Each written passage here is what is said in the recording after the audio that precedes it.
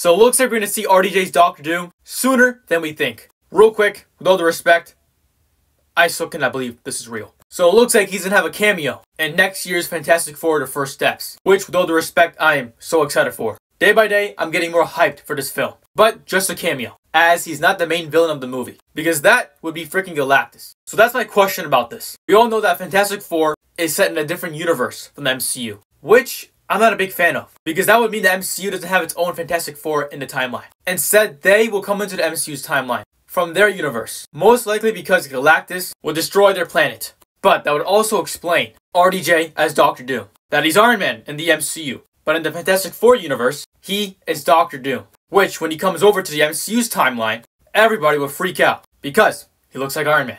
But I still don't know if he's playing Victor Von Doom, or he's an Iron Man variant as Doctor Doom.